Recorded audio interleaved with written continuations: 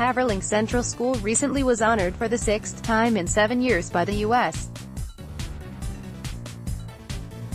News & World Report as being in the top tier of all high schools in the U.S. After evaluating more than 20,500 high schools in 50 states and the District of Columbia, this national magazine ranked Haverling near the top of all school districts in the country, earning a bronze medal. This ranking is based on the performance of students on standardized assessments, graduation rates and on predictors for college readiness.